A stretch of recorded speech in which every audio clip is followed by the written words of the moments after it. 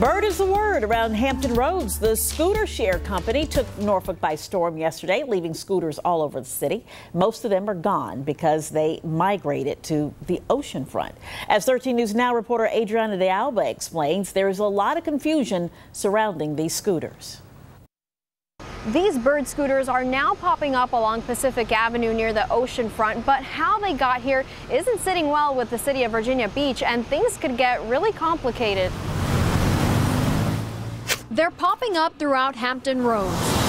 These Bird scooters first landed in Norfolk yesterday, but the company didn't get a permit, so the city of Norfolk spent the entire day picking the birds off the streets. Give it a couple kicks, and you're off. Now, the app-controlled scooters are getting people's attention near the oceanfront. Pretty nice on a hot day like this to be able to take a scooter instead of walking everywhere.